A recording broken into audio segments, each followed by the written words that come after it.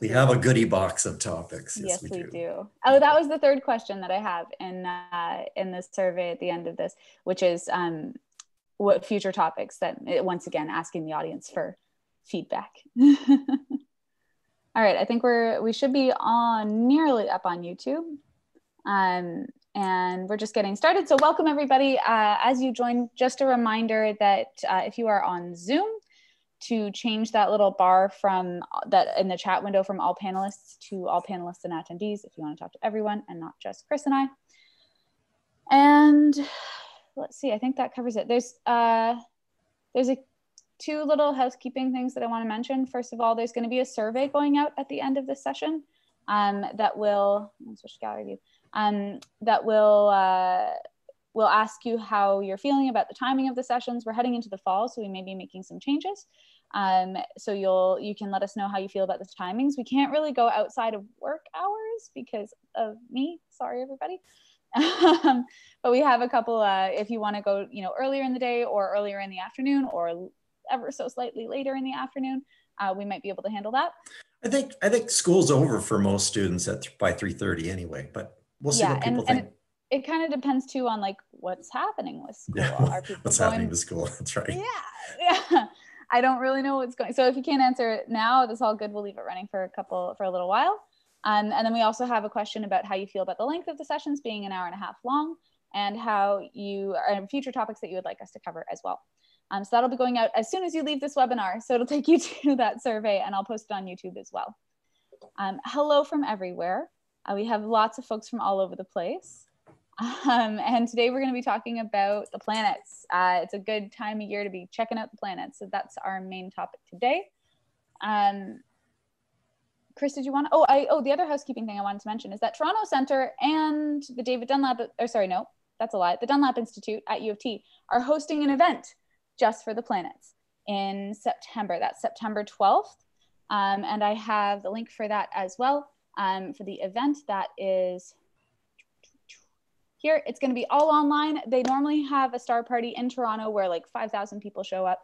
They're doing it completely online this year. And so definitely go and check it out. Open to everyone across the country. And it should be good fun. And I'll be a panelist. Oh, perfect. There we go. I will show up in one form or another at some point, but I'm not sure I'm going to be there live. It should be a good time. I'm going to send out the link on YouTube too. And we'll get going. So Chris, I'm going to handle some of the stuff today for the first time ever, yeah? Yes. Co-host, co-present. Sure, why not? So what I thought I'd do, so I'm going to give you the hard parts to explain. But before I get to that, I'm going to use Stellarium and just kind of demonstrate why planets aren't just there all the time. They move around. Let's just show how that works. It's really effective in Stellarium. So I'll just bring that up and we can spend a couple minutes just sort of playing with that. And then we'll get into some of your technical behaviors of planets. And then we'll break it down and we'll talk about where they are, what to see on them, what equipment you may or may not want to use, and that kind of thing. So let me just bring up my screen here. And go here. All right. So a cool little feature in Stellarium is, you can bring up the clock, the control for the clock, and you can advance the date, by clicking the different day of the month if you want to. But what that does is it actually, it'll show you how the sky looks different every night on each subsequent night or a particular date you want. And so we've got a couple of different kinds of ways the sky moves. So the sky moves east to west during the night if you're living in the Northern Hemisphere, just sort of hour by hour. So, that's clicking on the hour one. And then night by night, because of Earth's motion around the sun, the stars generally move over by about 4 minutes worth of sky every night. So they sort of migrate from east to west as well. And that's why we get different constellations through the year. And then the moon does its thing, zipping by, more than a fist diameter every month. But there's a cool little trick in Stellarium, and that is you can advance the time by an amount equal to a rotation of the Earth, not facing the sun again, but actually facing the same star again. And that's called sidereal rotation. It's different from 24 hours. It's 4 minutes different from a day. And that's using the Alt the Alt minus and equals key. So if I do that, I can advance the date and the stars stay put, but you can see the moon hopping around. And what I'll do is I'm going to zoom in on Saturn and Jupiter here a little bit. And what it's neat is if you do that, you can see how they're moving compared to the stars. And the sky's getting brighter because we're in the evening and the sun sets at a different time. So what I'll do is I'll just make it later. And we'll use that little trick to demo retrograde motion and things like that. It's a really cool trick you can use. So yeah, you can make the planets move compared to the stars. And that's why the name planet arose, is because it means wanderer. It's people noticed that the stars were relatively fixed, but the planets seem to change their location with respect to those stars. And if a planet is nearer to the Earth, it has a faster orbit around the sun, so it tends to hop faster or more from night to night.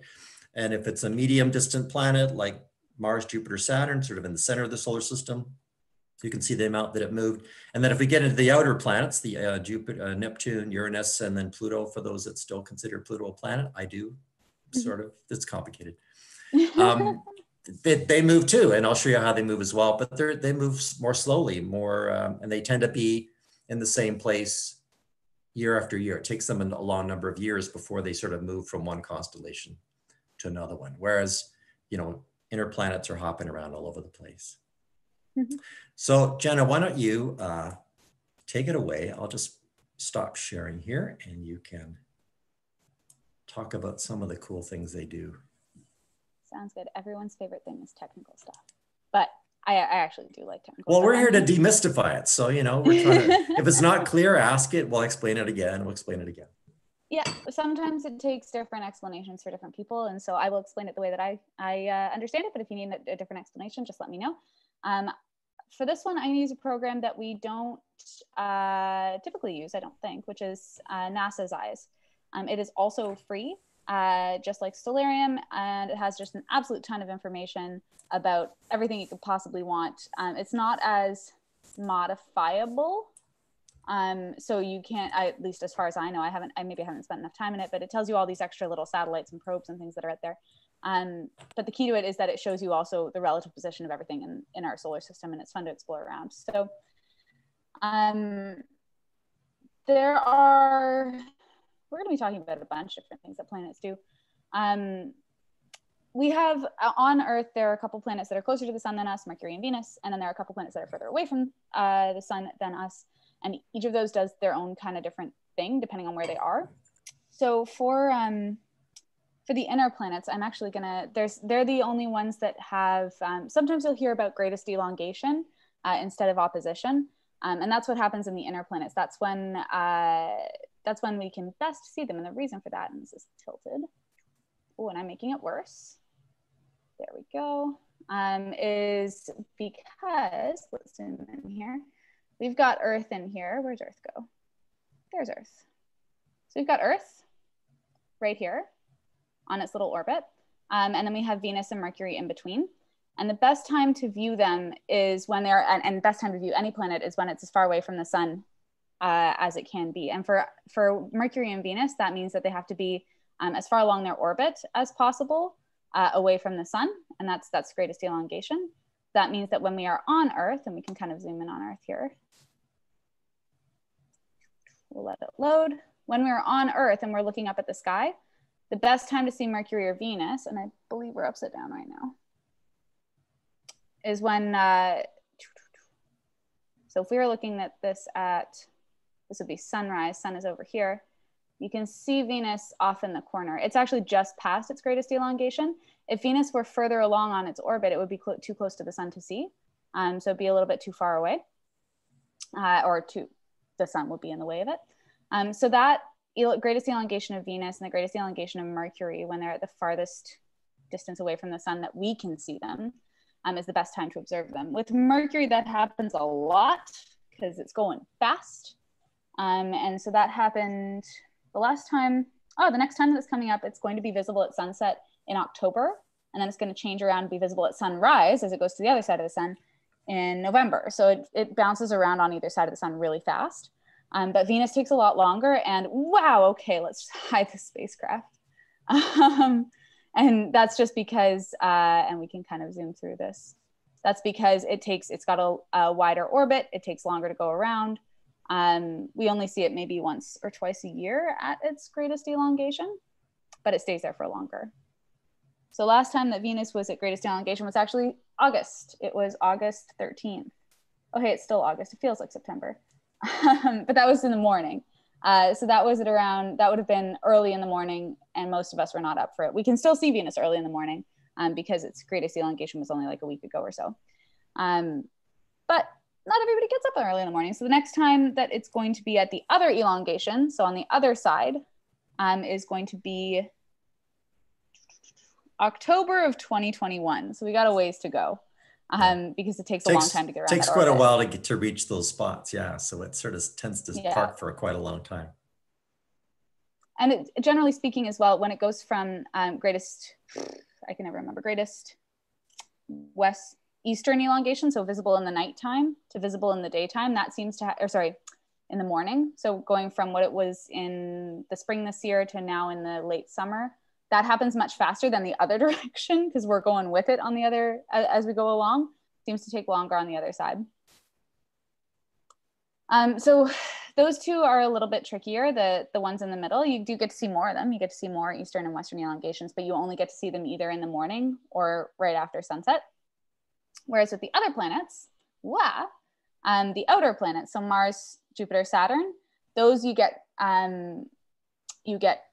oppositions with. And we've just had a bunch of oppositions, and we have a bunch more coming up. Oppositions are when the planet is our planet, Earth, is exactly between the sun and whatever planet is on the other side. So if we jump back to, let's go to July. Yeah. In July, we had a couple oppositions. This day on July 20th, let's see. You can actually line them up quite nicely. So there's Earth right here. There's Saturn there. And if you can actually line all three up in this perfect little line, that day is the day that Saturn was at opposition. So you can see Earth right there, Saturn, and then the sun. If we go back a couple extra days, we go see when Jupiter was at opposition. A little bit more, there we go. And so then we can line up Earth and Jupiter. That Pluto was right around that time too. And the reason that oppositions and greatest elongations are so sought after by astronomers is because those are the times when it is best to view the planets. In the case of the inner planets and the greatest elongations, it's when it's going to be darkest. So, and when the planets are going to be highest in the sky, when you can be able to see them. So Venus, for example, can get up to like 45 degrees above the horizon. So you can get a couple hours after sunset or before sunrise of viewing Venus, which makes it even a better target than when it's closer to the sun. And with the outer planets, it's when, so that would be Mars through the rest of them, it's when they're closest to Earth and most lit up by the sun as well. So they are big, they are bright, they are easy to see, which is why Jupiter and Saturn, the best viewing for them is right in the middle, or well, this year it was right in the middle of July. It's also when they spend the most time visible at night. So you can see them pretty much from sunset until sunrise because they're on the opposite side of the sky from the sun. The exciting one that's coming up in October, which we'll talk about a bit more later, I'm sure, and we're also going to be hosting events for, is the opposition of Mars, which is, I'm actually going to show you guys, I'm going to move us ahead, and I'm pretty sure this is, yeah, we're completely upside down. There we go. I'm going to move us ahead until, so you'll actually, I believe you'll be able to see, unless I've turned off, I have turned them off. So we're around here right now, and Mars is pretty close to us. So you can see it in the sky right now. And then as we get through until September, and then into October, we'll be getting close to opposition when Mars and the Earth are on opposite sides. And that'll be on the 13th. And so on that day, we can see all three of them lined up. It'll be really, really nice viewing for Mars. It only happens once every 2 years, 2.1 years or so, just because of the way the orbits work. Earth, we end up lapping Mars every 2 years or so. Maybe I'll speed it up so you can see. Here we go. That's every 27 months or so. Okay, so just over 2 years. Yeah. So that goes to be about 2 years, and now we're going to meet up with Mars later in the orbit by a little bit. And that's why we're hearing about all these Mars probes, is because this is the time when we're closest to Mars. So it's the best time to launch our spacecraft there.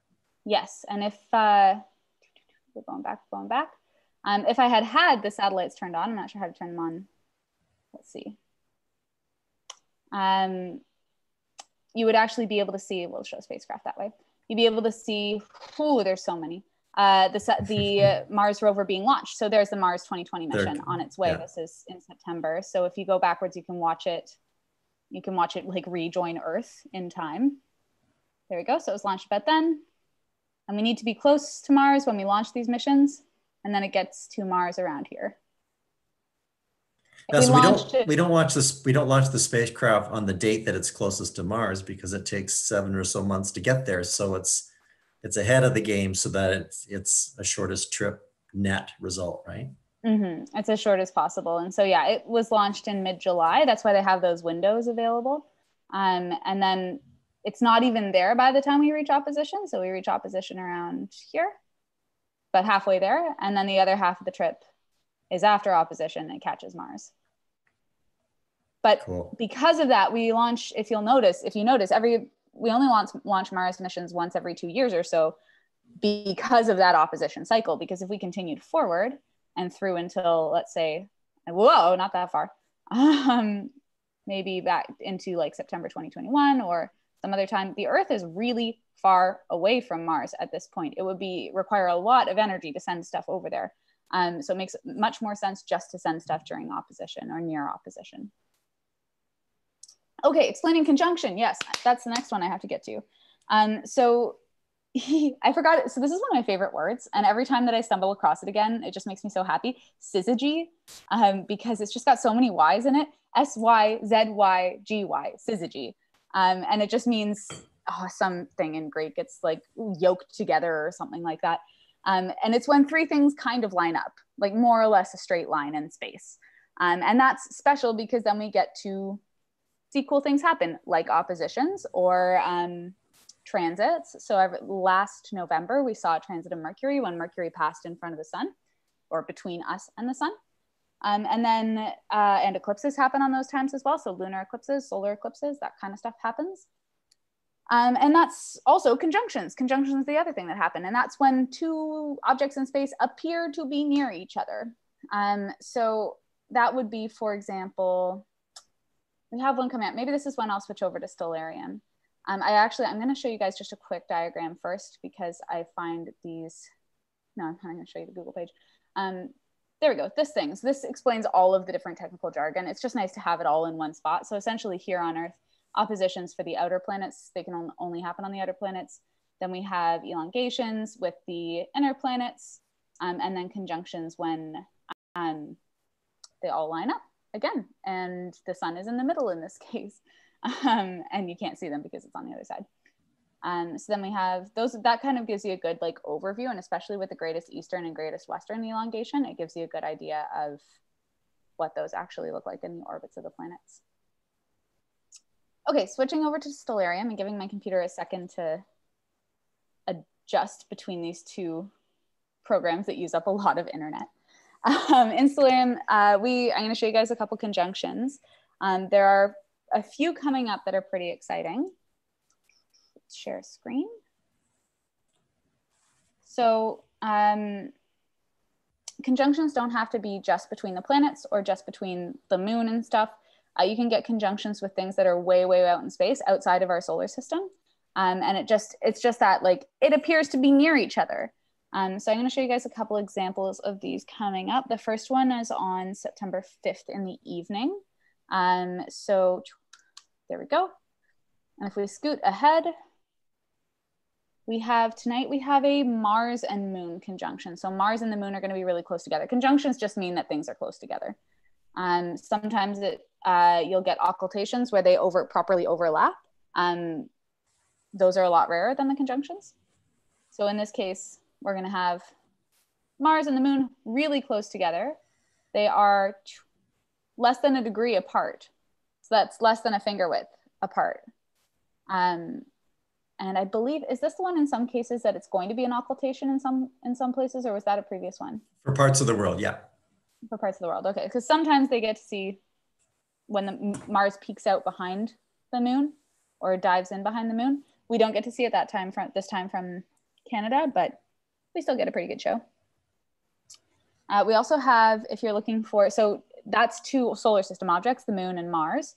And there is a solar system object and a star conjunction happening about a month later on October 2nd. But this one you have to get up really early in the morning. So it's actually not October 2nd in the evening. It's October 2nd at like 4 a.m. So best of luck to everyone. I will be asleep. We scoot back to 4 a.m. We have it. Oopsies. We have a nice conjunction between Venus and the star here, Regulus. They're going to be really close together. They are, I think, half a degree away from each other. Sorry, I'll make that easier to see. Yeah, about the same distance as the moon and Mars were. And if we throw up that, I haven't got it set up the way you do, but if we throw up the binocular circle, you'll see both of them no problem in a set of binoculars. So they're really close together on that one. Do you want me to save the extra exciting conjunction that's happening in December until later? Well, no, you don't need to save it. Go for it. Okay. Yeah. We'll recap it as when we get there, but sure, why not? Sounds good. I'm also going to show you guys one more not exciting conjunction. Sorry to build up the hype before saying that. That way, if anybody wants to tune us out early, they've got the they've got the information they need, and that's it. Then they can go. Quickly, I just wanted to show you October 4th, and I believe it's at night. We should be able to find, so not first thing in the morning. Oh, that would be the next night then. We have a moon and M35 conjunction, so they say. I'm gonna see if I can, I forgot to check this one. I apologize, everybody. M35. Okay, that's not true. But sometimes the moon, that is the moon is with M35 on September 11th. Okay. I got that one. But because any star or deep sky object that's near the ecliptic will frequently encounter the planets and the moon, right? Because it's true. They're constantly traveling that highway. There we go. So that thank you, Chris, for that one. Yeah, and it's true. So that's why you get a lot of like moon Jupiter and moon Saturn conjunctions, because they're all on that same line. So it happens a fair amount. We had probably the moon Pleiades conjunction happens a fair amount, because the Venus Pleiades conjunction happens every 8 years as well. And almost every month we get the moon going through the beehive, the M44. But the time of the year when the beehive is closer to the sun, then we don't get those. But for 9 months of the year, we get a pretty good view of that. Mm-hmm. But sometimes in the evening, sometimes before dawn. So yeah, so it all kind of depends. And especially when interacting with deep sky objects like the star clusters and stuff like that, it's better to have binoculars, and even then sometimes the moon can kind of overpower it a little bit because it's so bright. Yeah. So with the moon with clusters, you almost want to wait till there's a crescent moon doing it rather than a full or gibbous moon. Yeah, that helps. So I see in the chat somebody asked whether the rings look different at opposition of Saturn, and the answer is no, they don't. But the rings do look different from time to time, and I'll talk about that when we get to Saturn. Okay, all right, okay, sounds good. Jumping to Saturn, there's a very exciting conjunction happening in December. By the way, all of this that I've been talking about, I got it from various sources, but most of it I got from the Observer's Handbook. So shameless plug for our number one publication. It has all of the interesting things that happen in the year emboldened in the sky by month section. Sorry, the sky month by month section. And not only is this event emboldened, which means it's important, it's also italicized, which means it's really important. Right. Oh, then you know it's serious business. This event is happening on December 21st. So it's going to be around the winter solstice. And it's also going to be right after, let's go to a normal time. It's going to be right after sunset. So you'll need a really good view west after sunset, a clear view. So I'm afraid, Alberta, you're not going to have a great one because you got mountains in the way. The key is to go up to the top of those mountains and look west. And that conjunction is going to be between Jupiter and Saturn. And the reason it's so exciting is because that's not what I wanted. What did I do? Did I turn off my atmosphere? Chris, what have I done? Oh no, it's just, yeah, I turned off my atmosphere. Just hit P if you want to display, if you want to label the planets, just click P. Chris is much better at this than I am at knowing stellarium. Okay, so here's Jupiter. So it is really close to the sun.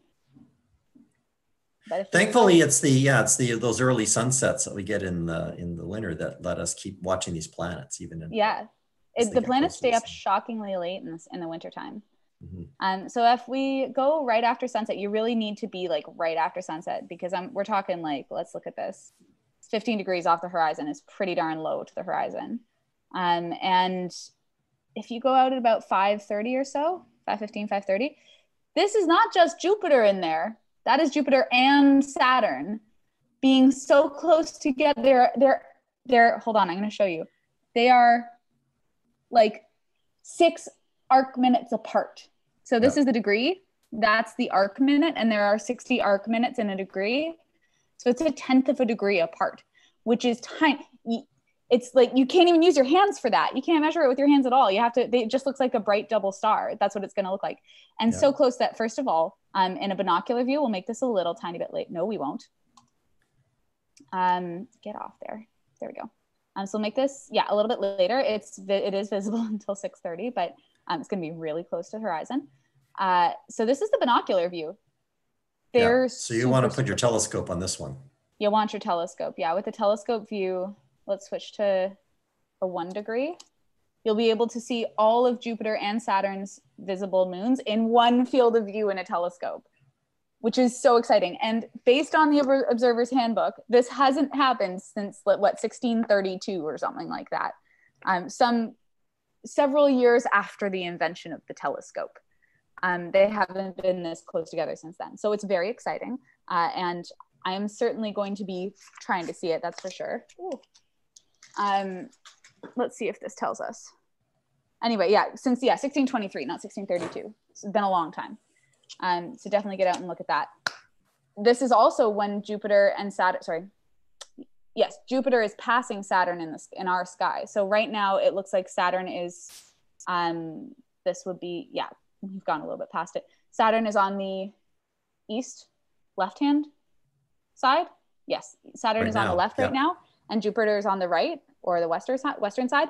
And this day is when they're going to switch positions. So next summer, when you look at them, Jupiter will be on your left one facing south, and Saturn will be on the right. So they'll be switched because they have passed each other in the celestial race.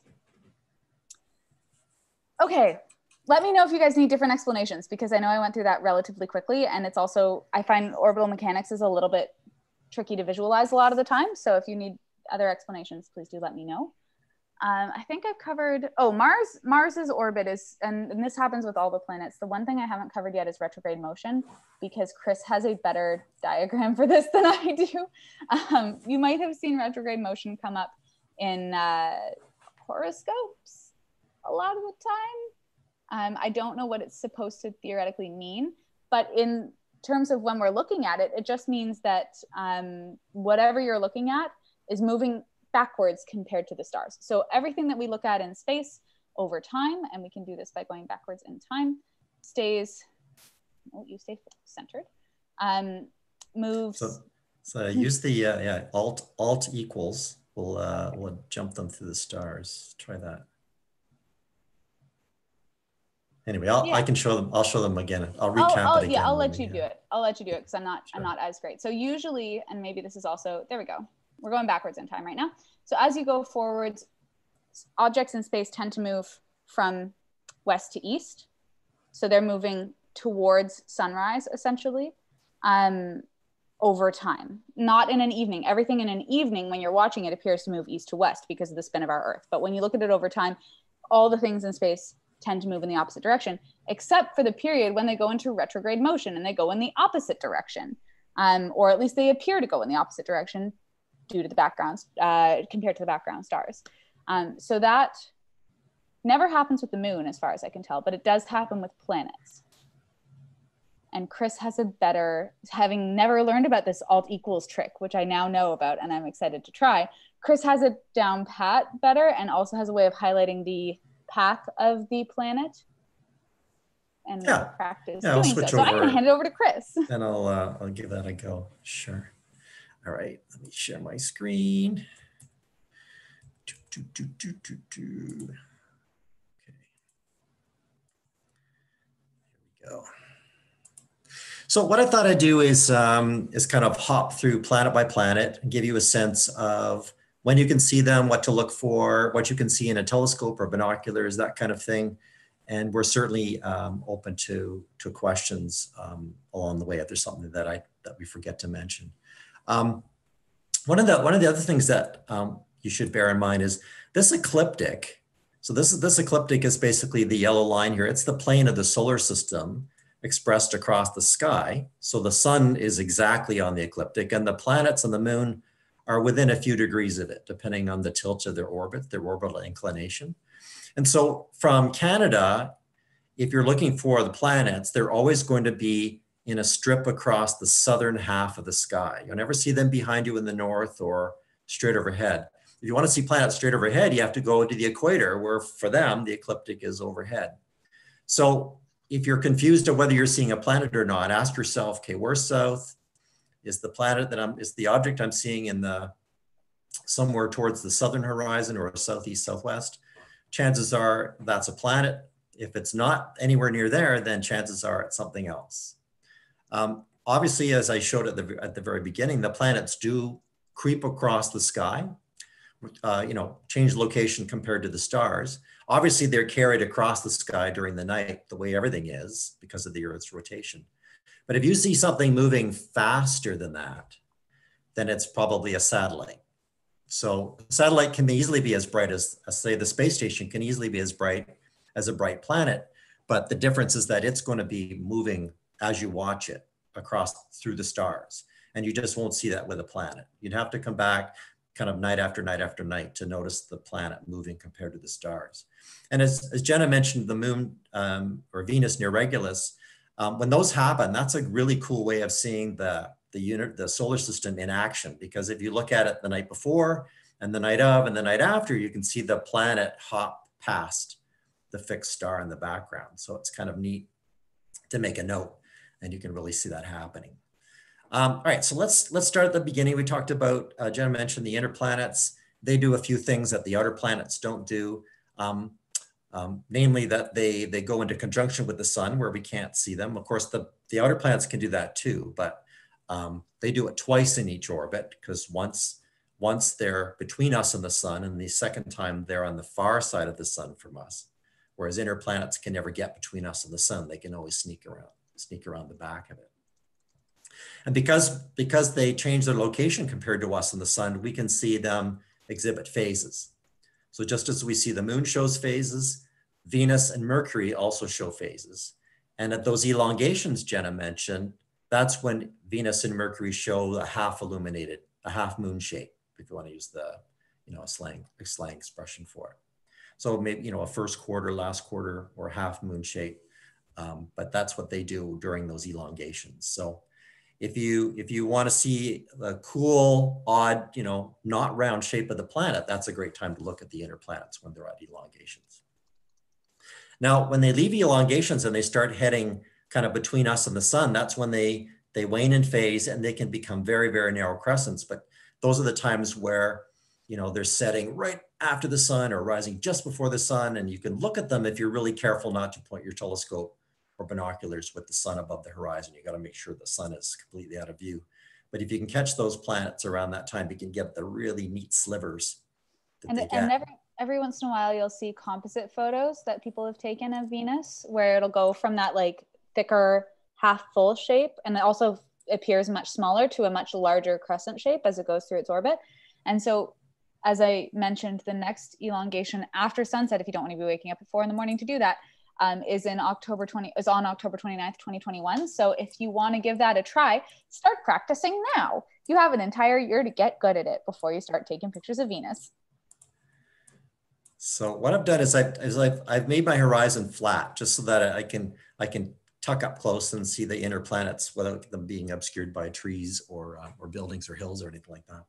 So Mercury, the speedy little planet, goes around the sun every 88 days.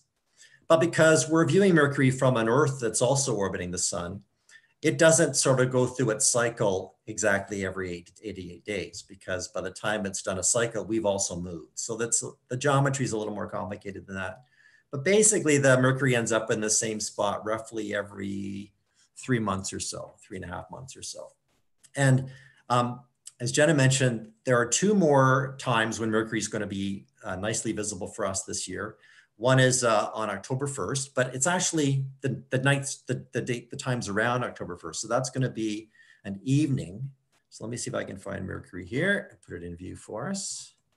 You can already start seeing Mercury. Let me get it into view here, and I'll just go back in time.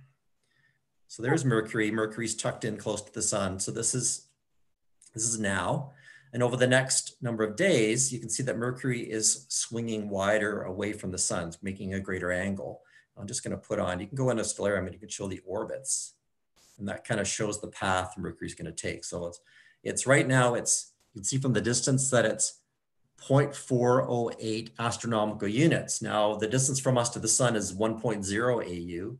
So that means that Mercury is half of that, which means Mercury's between us and the sun, right? So if we zoom in on Mercury, we should be able to see that it's, where are we here, 408, just from the sun. Well, sorry, distance from us is 1.3. So it's on the far side of the sun from us. That's why it looks more than half illuminated. And over the next little while, it's going to be waning in phase. So if you use your telescope on it, again, be careful of the sun. And let me just go back a little bit here so we can see the horizon. So you can see every day it's going to be getting farther from the sun, which is here. But look at the angle that the ecliptic, this is the plane of the solar system. This is, Mercury's orbit. It's very, very shallow. We call that very, very shallow. And that means that Mercury never really gets much higher than the sun is after sunset. And so the time between the sun goes down and Mercury goes down is very brief. And that means that Mercury is going to be tough to spot. The sky won't get dark for us before it disappears. So you can see even here, it's only a couple of degrees above the horizon. That's just barely a couple of fingers above the horizon. And so this is what is going to be considered a poor appearance for Mercury for anybody who lives in the Northern Hemisphere. But if you're lucky enough to travel to the south, which we can't do very well right now, but people live in the south. If you take Stellarium and you travel south, look what happens to the ecliptic as you move south. It tips up and up and up. And so by the time you get towards the equator, and everybody who's had a trip to the tropics knows how it gets dark so fast at the equator and how sunrise happens fast at the equator. It's because things are moving straight up and down. So this appearance of Mercury during October is going to be fantastic if you live at southerly latitudes or in the southern hemisphere, because Mercury is going to be sort of above the sun. And once it's gone, the sky gets dark and you'll get some great views of Mercury. So I'll just put this back to where we were. But by the time this appearance is finished, so the peak, as Jenna mentioned, is around October 1st. It's going to be widest from the sun. You can see when let me just bring this up here a little bit. October 1st is going to reach its greatest elongation at the tip of that curve. But look how low it is. It's just crazy low. So it's not really convenient for us to look at it. It's sitting way below the plane of the solar system. That's what makes it tough. And then after that, go ahead. I was planning out the Explore the Universe. We run a second live stream on every other week on Thursdays where we go through some targets, and Mercury is one of them. And I was planning out that course, and I was looking at this and going, Mercury is the greatest elongation. Why is it so hard to see? Yeah. No, there's more to the story, and that's why we're doing this, right? We want to give people a great idea. So hopefully people are making notes and getting their calendar set so they can sort of plan ahead a little bit. So once this reaches elongation, it's now going to start heading back towards the sun again. Its distance is going to be less than 1 AU, so it's heading in between us and the sun. And over the early part of October, I'll just keep bringing the sunset down a little bit. You can see it's heading back again. So it's kind of really, it's game over. So we're done seeing it until it gets through its meeting with the sun or its conjunction. So let's just bring the sun back into view here. So Mercury will sort of pass the sun invisibly. We can't see it when it's near the sun in late October. And then once it reaches west of the sun, then it becomes a morning object. So I pop this back down to the morning sky. And as we advance in late October, look how fast it jumps away from the sun. So I'm just gonna bring this here. And now you can see how steep the ecliptic is. So the Mercury is almost straight over the sun. That means that this appearance in early November is going to be among the best of the whole year for seeing Mercury for us. So, and we've got a big long stretch of time. We've got a number of weeks that we can see it. So let me just bring this up. That's, yeah, and the date itself is November 10th, but that'll be even starting on the 1st, you see how even on the 1st, oh, wow, the sky will be plenty dark at 6, after 6 in the morning. So you've got at least a couple of weeks, 3 weeks to see Mercury at this in November. So it'll be a dead easy time for you to catch this, and it's not something everybody has seen, but if you know what you're doing, it's really easy to find it and see it. So, so there you go. And around the 10th, yeah, we hit the peak of the orbit. There it is, yeah. The other option when you're looking for Mercury, although this is not a short-term option, we had a conjunction in sometime when the weather was good, and COVID had already happened. So it was sometime in the spring. We had a conjunction of Mercury and Venus. And that was really nice because Venus is so bright that it was like, okay, find Venus first and then find Mercury. Otherwise it ends up, so that helps a lot, is waiting for those conjunctions or like signposts to help you with it. Yeah, actually, that's a really good point. One of the easiest ways to see Mercury is to wait for the date when the moon is nearby. Let me just see if I can find that. That's a good point. Yeah, I use the moon all the time to find. Here we go. There's Venus. Let's see if we can go back. Let's go back forward in time. So here we go. Okay, here we go. So here's the moon. November 12th, 13th, we're going to have the Venus, the moon, and Mercury all hanging out together. That'll be a beautiful image. I mean, again, we'll have a nice dark sky. Mercury will be, so Mercury's brightness will be minus 0.7 and Spica is plus. So Mercury really will be pretty easy to identify because it'll be brighter than any other star or anything nearby. So yeah, so this is a cheat. This is going to be dead easy to see it, but there are lots of times where the moon will be hanging out near Mercury, and if you look for the moon, then we'll tell you, look to the lower left of the moon, and you'll spot Mercury, that kind of thing. So yeah, there's one to put in your notes. All right, that's Mercury. Let's see if I had anything else to say about Mercury. Did you know that the 5 naked eye planets, so Venus, Mercury, Mars, Jupiter, and Saturn, the easy naked eye planets, in China, they were named after the 5 elements. So soil, water, fire, metal, and what I missed one, fire, water, wood, soil, water, metal. Yeah. Yeah. So actually Mercury's Chinese name is Shuixing. It's the water star, they call it in China, in China, ancient Chinese astronomy. All right, let's go back to today and we'll talk about Venus. Just pick up a few of the other points about Venus. And here we go. So we've got Venus. Venus is hanging around. And again, in Stellarium, if you pop on the orbit option, then you can sort of get a sense of that, that elongation idea. So the sun's down here. So we're looking at Venus on its outer, it's just recently passed the outer tip of its orbit. So the elongation was a few days ago. And now it's starting to slowly descend back towards the sun. In a telescope, right now, if you get up early, Venus will show that half illuminated phase, which is typical of it being at the elongation of its orbit. And then in the coming weeks, you're noticing both the amount of illumination of the disk is changing a little bit, but also the size of the disk is changing. Did you notice that? So if we stay now, see how Venus is getting a little smaller as I go forward in time? Because it's getting farther from the Earth. So Galileo noted the size changes of Venus's disk and the phase differences. And that helped him understand that the way that it looked and the way it behaved, it must be a sphere. It must be moving around the solar system in a particular way and working that out. In China, Venus is the gold star, Jinqing it's called. Just cool. All right, so as you mentioned, we've got Venus We'll hang out in the morning all the way to the end of the year. It's going to be there until, and by the way, oh, there's that M44. And We had, I don't know if you noticed, did you see the moon was there a minute ago? Let's see if I get the moon. was it? There's the moon. Oh yeah, there it is. So the moon, so on the 14th of September, we're going to have the bright Venus, the crescent moon, and the beehive cluster. I bet you all in the same, and asteroid Vesta.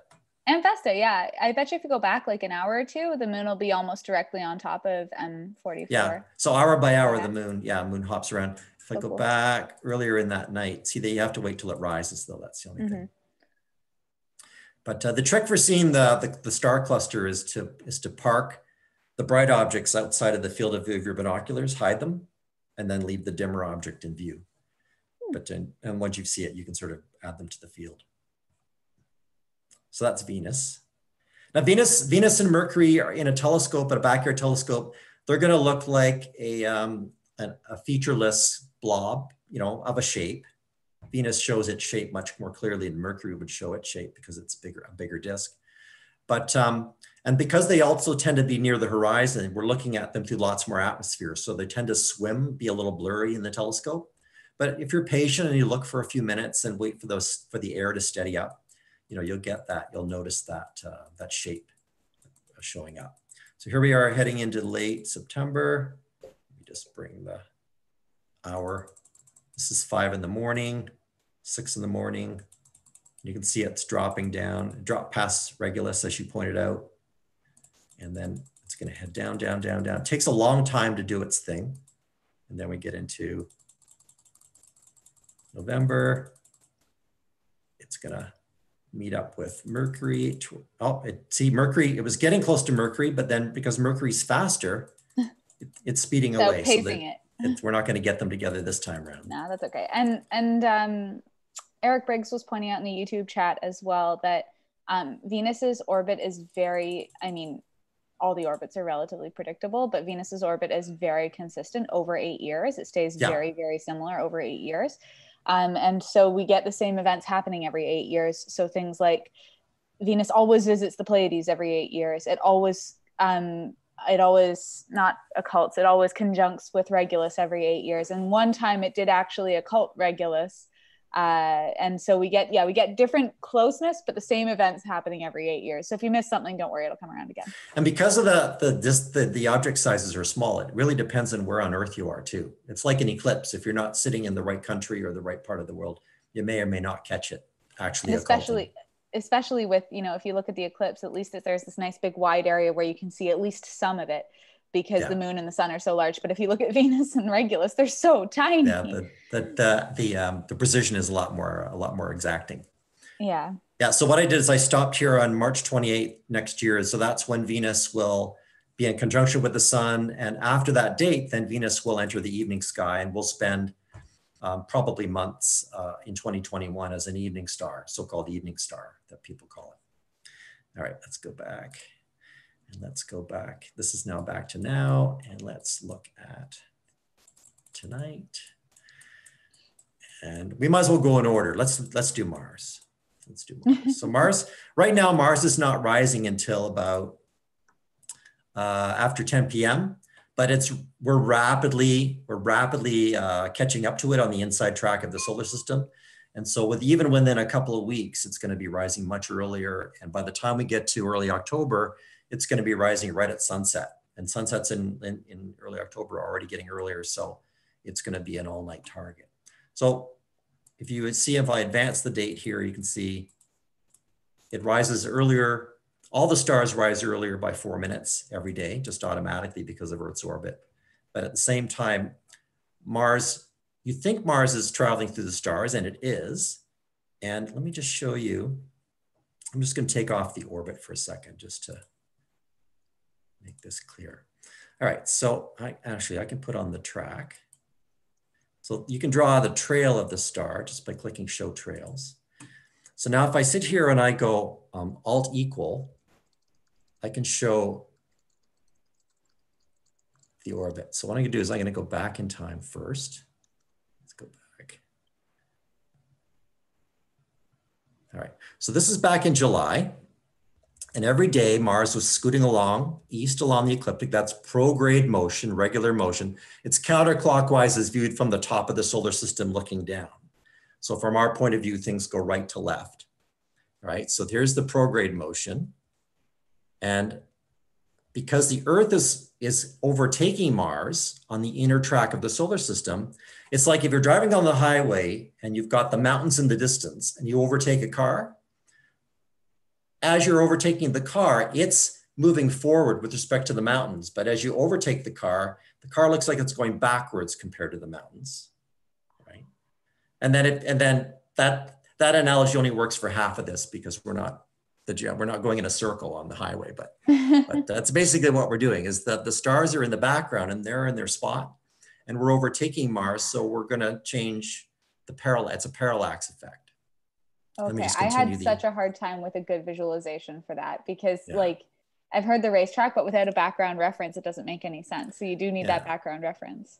Yeah. So as we get up into, so here we are. So we're heading into September 1st, 2nd, 3rd, 4th, 5th. Let me just get my date here so I have the right date.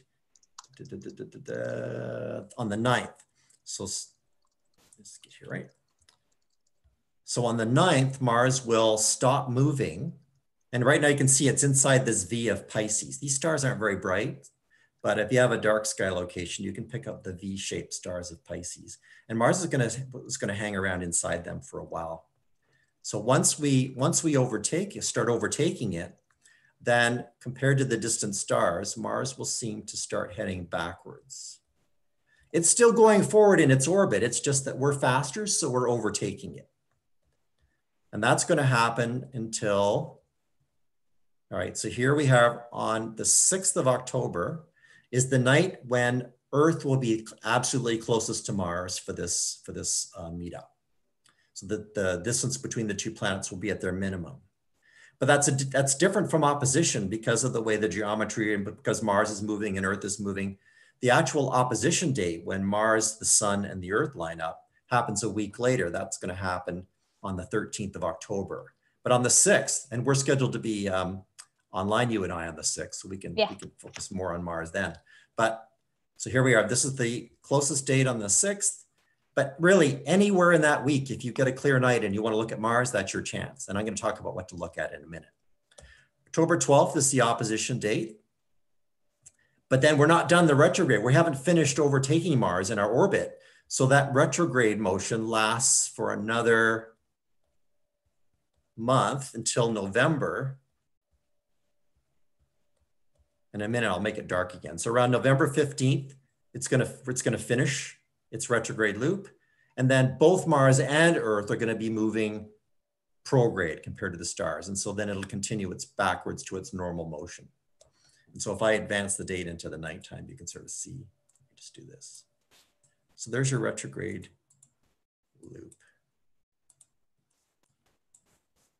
So it's going regular forward, temporary reversal, and then continue going forward. And depending on, so all the outer planets do those retrograde loops.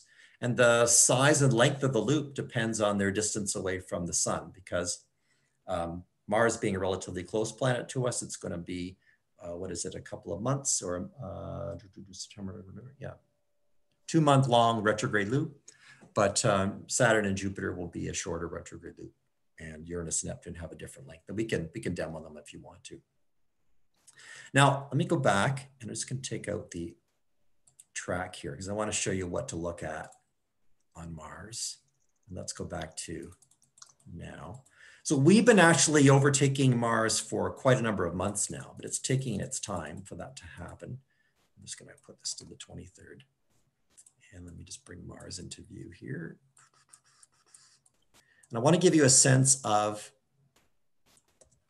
the difference. So I'm just going to magnify Mars, pretend we're looking at it with a telescope.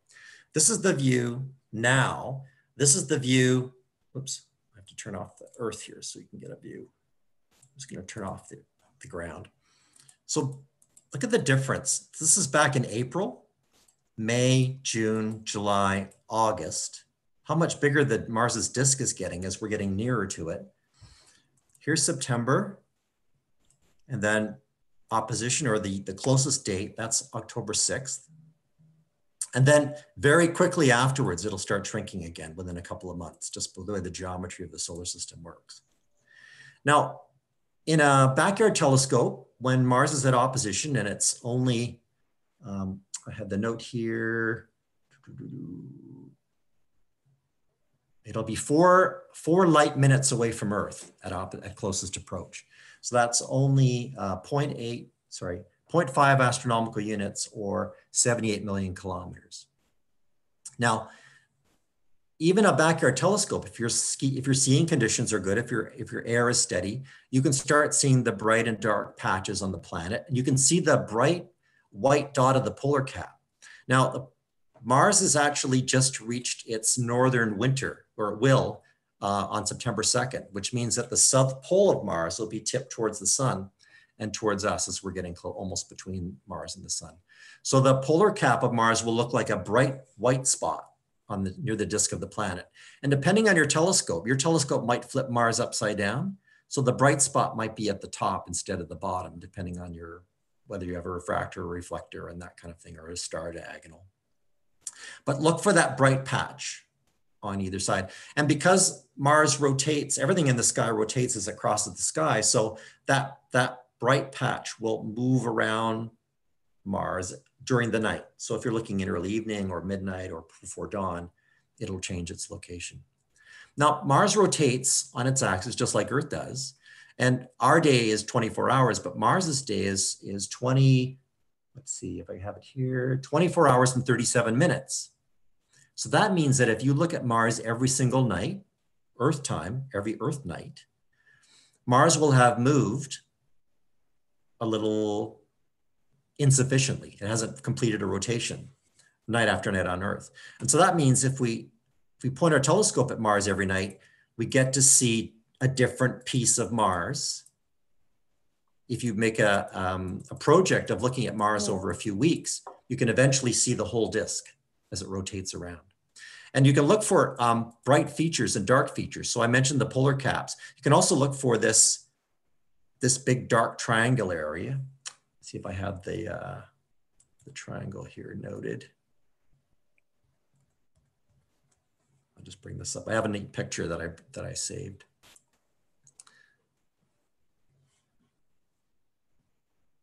Okay, go to here, and sorry, I should have had this ready to go. Oh, nice. So yeah, this is so this is a gentleman that took a series of photographs of Mars, and there's that polar cap I mentioned at the bottom. And then he actually assembled this orthographic map showing Mars. So the dark triangular wedge shape is called Syrtis Major. So you can look for that one. You can look for the bright Arabia area to beside it. And again, the orientation will depend on your telescope. So this may be upside down for you, depending on your telescope. But it'll definitely be, you can sort of see around the equator of Mars, you've got the white area, the bright areas, the Amazonas and Tharsis areas. Then you've got the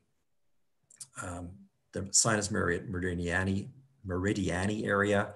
Then you've got the Syrtis Major area. So it's fun to, when you're looking at Mars, to do a little sketch and then go back to a Mars map and see if you can match up what you saw. Do you think you'd be able to see these dark spots with like a 6-inch telescope, let's say? Yep. Oh, sure. Okay. Even an 80mm 3-inch refractor, if you watch carefully and wait for the air to be steady, you can definitely see the modeling effect, the bright dark. And some people have the colored filter sets with their eyepieces. So if you put a red filter on, you can enhance the contrast and you can play with the appearance of the planet that way. Now, Phobos and Deimos are Mars's 2 moons. They're going to be at their brightest when we're closest to the planet. And so those are your kind of best opportunities if you have a smaller telescope to see them.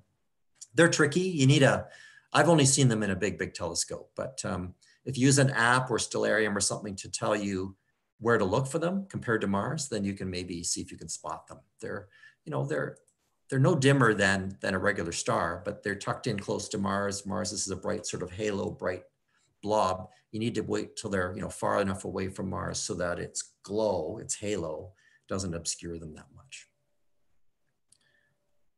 Anybody have any questions about Mars? I think that's good enough for now. So far, I haven't seen any, but are you going to address the asteroid belt objects? Because I wanted to throw out Ceres quickly. Throw it out. What's Ceres next? is at opposition on Friday. Friday's not a good day to see it because the moon's going to be up. But Ceres is one of the, is it even a minor planet? Yeah, it is because it's round, right? No. Yes. Yeah, it's called it'll be considered a dwarf planet now because it's self-round. It's round, yeah. Let's look for Ceres. So Ceres is round, and Ceres is also exciting for several reasons, one of which is that they recently determined that it is extremely likely that there is an ocean underneath it, and that there are all these salt deposits on the surface, which is super cool. Also, in the photo in which that was included in the press release, it looks a whole lot like one of the sci-fi series that we briefly mentioned a couple weeks ago, which is The Expanse.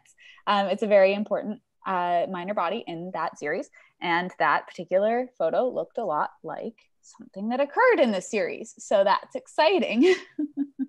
Yeah, so Ceres is near the horizon. It's going to be a little tough for us.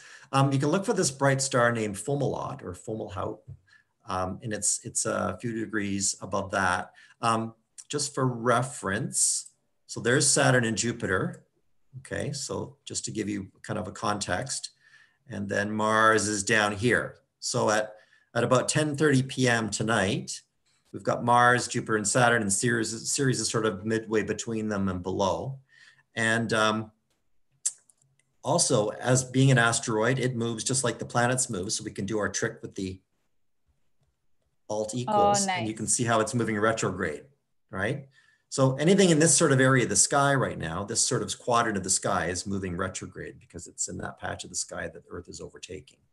Any solar system objects, not the moon, in that part of the sky? Yeah? Yeah, okay. Except the moon, yeah. Good point. All right.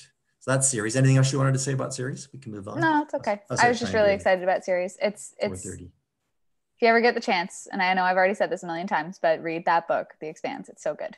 Okay, I'm done.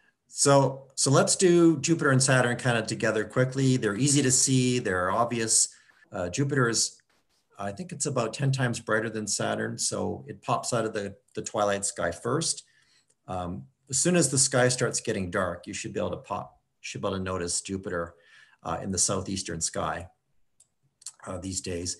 And Jupiter and Saturn are both near one another. They're both in their retrograde part of their orbits now because we're overtaking them. So you can see they're both heading backwards compared to the stars. I'll just make this a little darker. And you can see that the moon was there. So the moon is going to hang out with Jupiter on the 28th and with Saturn on the 29th. So that's a cool thing to look at. Now, in Jupiter, in a small telescope, you can see Jupiter's 4 moons, the Galilean moons. That's 4 of perhaps 72 or so moons that Jupiter has, but the 4 big ones, the terrestrial sort of moons. And they have orbits that are on the period of days, hours, and days. So they actually will hop around Jupiter from night to night. And some of the cool things that you can do with those moons, if you mind if I here, just make this. So because Jupiter is a big globe and it actually casts a shadow, you can actually find times when the moons disappear suddenly because Jupiter is blocking the sun from reaching them. Or if they're coming out from behind Jupiter, you can see them pop into view when they become illuminated after they leave Jupiter's shadow. I did note a couple of them. Yeah, so on August 30th at 10:30, let's see if I have this, 10:27. So where's Io? Let's see if we can find Io here.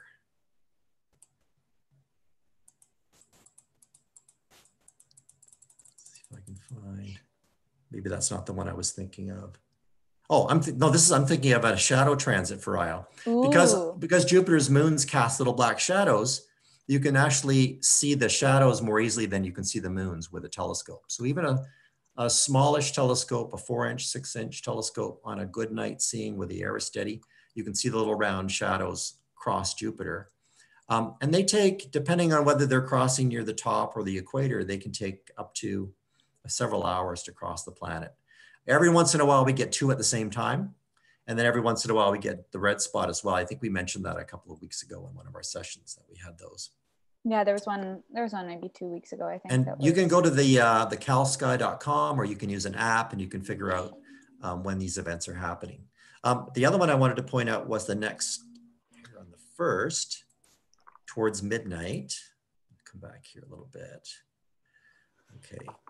I believe, I mean, if you're really interested in looking at charts, you can also find the shadow transits in the handbook, in the observer's handbook, except you have to look for, I mean, it's looking through pages of acronyms, which makes it a little bit trickier. Yeah. Now you can see here, I've got Io, I've got Ganymede. Now Ganymede will be invisible until about midnight, and suddenly around 11:59, see how Ganymede suddenly gets brighter here? So it's leaving the shadow of Jupiter, and now the sun is shining on it and it's bright again. Cool. So you can find those cool sort of things that are happening all the time. There's a few more. I'm not gonna go into them all because we're getting a little low on the time. So you can look for the, if you have a telescope that's reasonably good quality, you can look for the equatorial bands on the planet. So you should look for the bands. You should look for the 4 moons, and you might only see, you could see as few as 1 or 2, or you could see all 4, depending on whether they're in front or behind or in shadow or lit, depends on that. The Great Red Spot. So the Great Red Spot takes about 3 hours to traverse the planet. And because Jupiter orbits every 10 hours, for us on Earth, we get to see the red spot about every 2nd or 3rd night. So again, you can use an app, or Sky&Tel has a tool, online tool you can use, or the handbook has lists of when the moons and the various things on Jupiter are visible. Let's see, we talked about Saturn. So right now, Jupiter and Saturn are together in the sky. They're about not quite a fist diameter. And Jupiter is faster. Jupiter orbits the sun every 12 years to orbit the sun. Saturn takes 30. So Jupiter generally overtakes Saturn. And as you said, next year on this date, so if I put Saturn, we put Jupiter in the middle here, and I pop ahead a year from now, then now Saturn now is off on the right. So Jupiter has lapped it. Lapped it, yeah. Okay, Saturn, let's talk Saturn for a second. Now Saturn has a tilt on its axis. Jupiter doesn't, and that's why Jupiter's moons always seem to form a line, because Jupiter is sitting upright and the moons are orbiting in the same plane. But because Saturn has a tilt on its axis, not too much different from the Earth's tilt, then that means that we look down on well, right now we're looking down on top of Saturn's system. So Saturn's North Pole is visible here, and then the disks, the rings are open to us. I'm just going to turn off the ground and the sky, and I'm going to put this, advance up year by year, and watch what happens. This answers to that question that somebody put in the chat a little while ago. So this is now, this is next year, next year, next year, next year. And in around March of 2025, we'll see the rings edge on. So in a backyard telescope, Saturn will look naked. We won't really see the rings for maybe a couple of weeks until they start to creep open again. So that's kind of cool. And you can actually use Stellarium to figure out the exact date that they're lined right up. They're somewhere around the end of March, 2025. So mark your calendars. So that's a cool aspect of looking at Saturn. Saturn's rings, or Saturn's moons, are pretty substantial, just like Jupiter's moons are. And in a modest telescope, you can see Titan. So Titan is the brightest, biggest moon of Saturn. But you generally pick up on, if it's a dark night and good sky, you can certainly see 3, 4, 5, 6 moons of Saturn in your telescope. Really? And that's where using an app is really neat to figure out, I think I'm seeing a little point of light just off the end of the rings. Is that one of the moons? And you can figure out which one it is and so on. And again, you need to figure out how your telescope flips the view so that you can match that to the app, so you can get things oriented. Using Titan and the rings would certainly help you figure out the orientation of Let's see. So we're not much far past opposition on Jupiter and Saturn, so there's still really good objects to look at. They're already kind of in the western half of the sky. So let me just put the sky back up here. Once they get past opposition, then they're really beginning the end of their visibility for the year. So, but because we have the earlier sunsets of the fall, then that'll maintain them in the dark sky for the next couple of months. So here's August, and then let's go back into the evening. Here's about 9 p.m. in September, and then October, and even by November, as you said, and December, we can still spot them. And of course, Jupiter is overtaking Saturn around the 21st. That's that max. So you've got lots of time to take a look at those, and it'll be even really cooler. And as I said, next year they'll be back. They'll soon, once we get into January or so, let me just bring this back. You can see that they get into conjunction with the sun, and then they'll reappear in the pre-dawn sky for the early part of 2021, and then we'll have to pass through the spring before we can start looking at them again for next year. That's our time doing here. We still have about 15 minutes or so. The nice thing about the planets, though, as well, is that oftentimes you'll see like Jupiter and Saturn will dip down too close to the sun. If you're really dedicated, you can see them for like a good 9 months, 10 months of the year if you're willing to get up in the morning. It's just that it's only, if you want to only get up in the evening, you can only really see them throughout like the summer, fall. But you still could theoretically go out and observe them if you wanted to in like February. Oh yeah, no, once they clear the sun again, they start entering the pre-dawn. They're really available for a long time, as you said. But you need that dedication to get up early. I'm not a morning guy so much. So nope. I wait until they come back. But yeah, they're well worth seeing. And that's another point, is that because the planets are on a different schedule than the Earth and the Sun is. So you can't say every July I'm going to look at planets, because they're just not there every July, right? They're there this year. They happen to be the summertime planets. The other interesting twist is that in the summer, the ecliptic isn't very high above the horizon, right? So we're all a little bit sad that our views of Saturn and Jupiter and even Mars this year won't be as crisp and clear as we like, because they're not going to be up where the air is thinner, higher in the sky.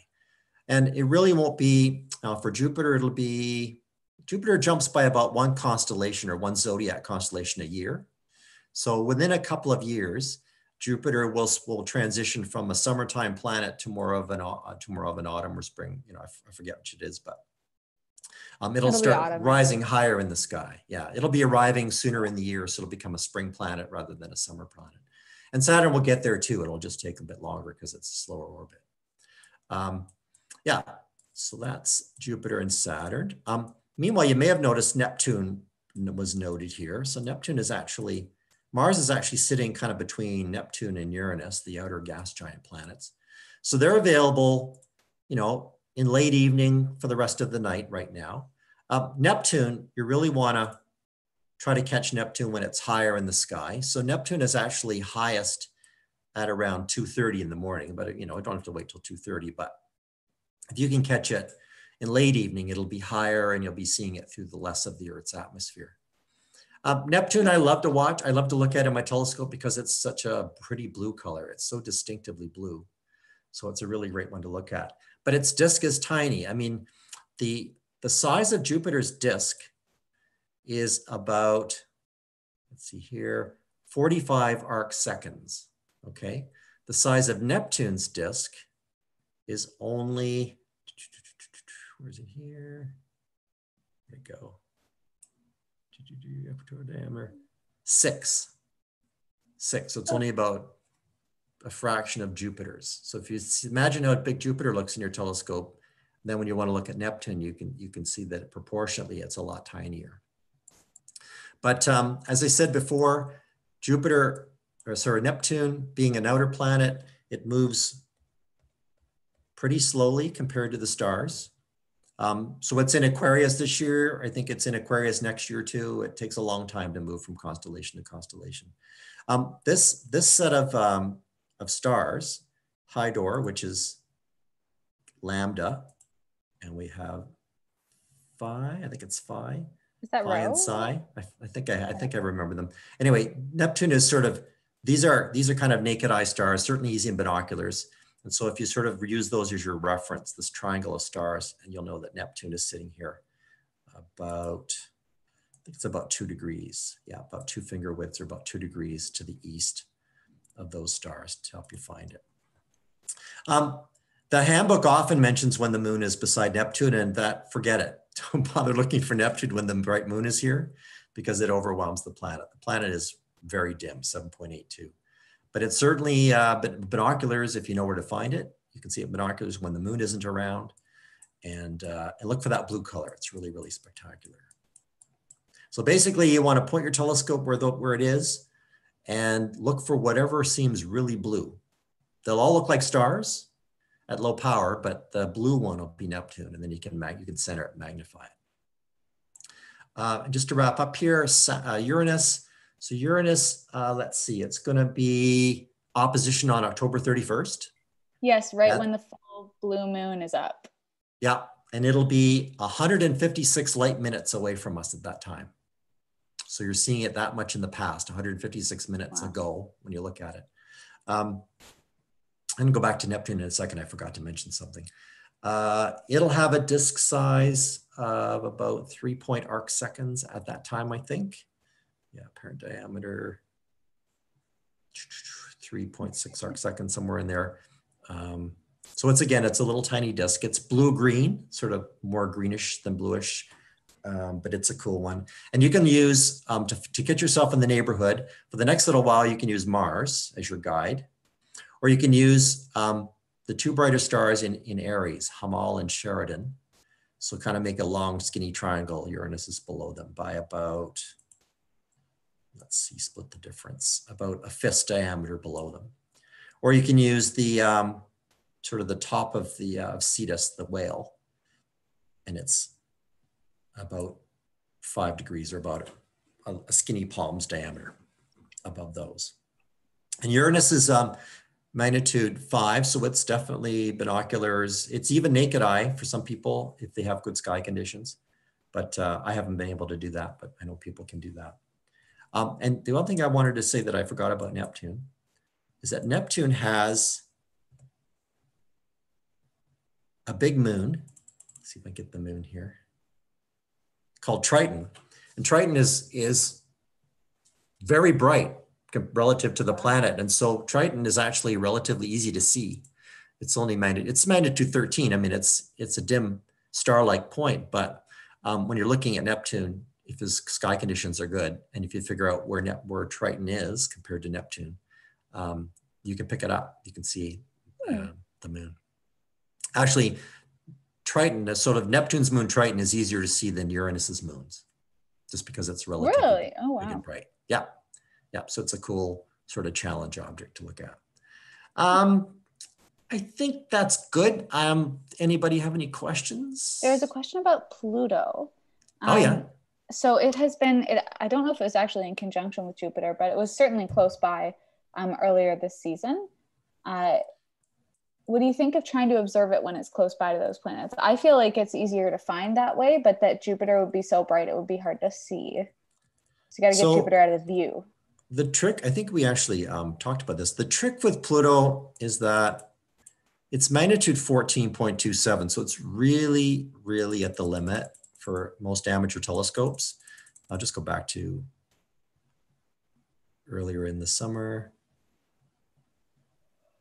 Yeah, so there you go, around the end of June, they were together. So Jupiter was able to tell us where in the sky Pluto was. But in terms of seeing the planet itself, opposition is when it's at its peak, which is albeit not very much better than normal, but it helps because its distance from us is 33 astronomical units. And when it's not at opposition, the worst it can get is 35, because then we're on the far side of the sun. So 33 to 35 is not a huge difference compared to, say, Venus or Mars, which have a dramatic distance difference. So the trick that most people I know use is that they look up a star chart, of where Pluto is. And they just do a sketch and they come back and take a picture or do a sketch and come back the next night and see how the sky has moved. So you can see that in this particular case, this little star here, which is quite a bit brighter than Pluto, which would be much easier to spot, you could watch it and sort of figure out that. And if we go back to now, let's go back to August 25th. So you can see that there's, you know, magnitude 10 star there.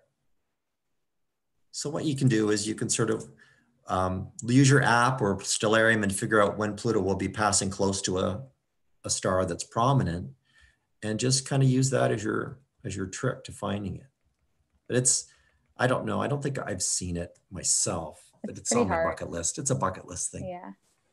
Yeah, the closest I've gotten to it was one night doing outreach on the robotic telescope. We took a photo of Pluto early in the evening and a photo of Pluto late in the evening, like at the beginning of the session and afterwards, and you could see it just do a little like doot, doot, doot, doot. Yeah. But that was as close as we could get, and that was with a robotic telescope in an extremely dark site. So if I center on this star and I go one night to the next, so you can see how much it moves in 24 hours. It's a fair amount, sort of. Yep. No, it's definitely possible if you sketch the star field and see what moved. Yeah. Might take some time and practice, and it's certainly not a beginner object, but you could give it a try. That's right. I think we do have a question. We have a couple. This is a more personal to Southern Ontario. Donald from Scarborough asks if there's a good place to stargaze between Toronto and Torrance Barrens. And anywhere like about 45 minutes north of Toronto, I suppose, gets to be pretty good if you can find a spot that's far enough away from towns. Northeast or northwest. Just don't go up Yonge Street. Don't go up towards Barrie, because you're sort of following the light pollution. But if you head northeast or northwest, you're probably pretty safe between 30 and 60 minutes out of town. So yeah, you can. Oh, and then that also now is an opportunity to plug. What is it? Dark Site Finder. I think it's darksitefinder.com. Let me see if I can grab it. I'll just share my screen so that you can see it. There's a website. This is Dark Site Finder, where you can go and look at the light pollution in your area. And so let's go into it's a bit tricky to see, but we can go into Toronto, which is probably this spot. Yeah. And you'll see how there's that light corridor up there. So we've both had good results somewhere like around, even in the orange zone, you can still see quite a bit. But by the time you get to the yellow or the orange, you can see the Milky Way, which is pretty good. Yeah. So the closest to black really is what you want to go for. Of course, that's a long ways and it's off highways generally speaking. So even Torrance Barrens, I believe this is probably, that's Torrance Barrens there. It's in the green and it's still pretty good. So you could go, if you're in Scarborough type area, you could go just up to north of Pickering or so, and that would be about good. But if you're going straight north, it's going to be a long way before you get to darkness. East of Lake Scugog is a good dark location as well. Is that over near Peterborough? It's like over here? Be north of, I can't see Scugog too well on this. Is that map, it? But, there. Lake Simcoe. Lake Simcoe. Oh, Lake Simcoe. Okay, yes, So there's Lake Simcoe. So somewhere east of Barrie would be good too. But this certainly helps for planning, regardless of where you are. Just you want to head out to wherever you can find the darkest skies. Okay, I'm gonna stop sharing. But you don't need that for planets. The great thing about planets is you can do them from home in your backyard or in your driveway, even with the street lights, right?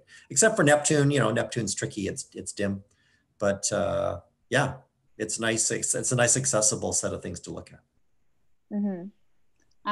Other than that, we don't have any questions. Linda has said that she's going to go out and look for Neptune, and she's got some nice dark skies. So yes, let us know if you see Neptune. I'd love to see that, or I'd love to hear about it. And one last plug that I wanted to make is that you may have already seen this where up on my tabs, one of our members and also a science reporter for CBC, Nicole Mortellaro, has written a book, and it is an observer's handbook light.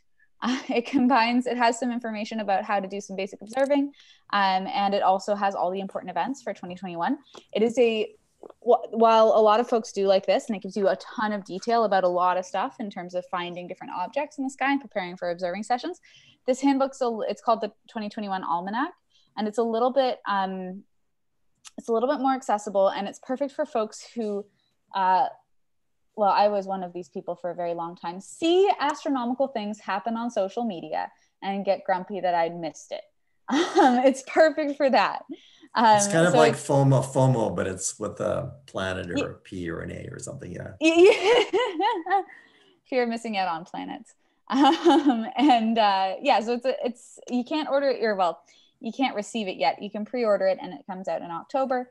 It's a great resource for not missing out on fun astronomy things throughout the year, and helping plan trips and stuff. So somebody in the chat was talking about the Chinese again. Let me just run through the planets in Chinese for you. So Mercury, Shuixing, that's the water planet.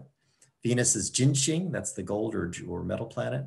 We have the Mars is Huaxing, the fire planet. We have Jupiter is Muxing, wood. Saturn is Tuxing, that's let's see, soil, earth or soil. We have Uranus, which is the Tianwang Xing, that's the sea king.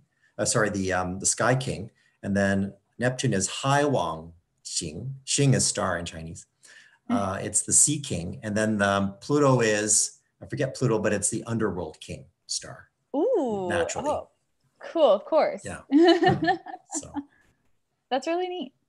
I saw on recently on Twitter, somebody started a thread where they were posting different languages, astronomy terms, and I thought that was really fun. That's so I very wish cool. more people would do that.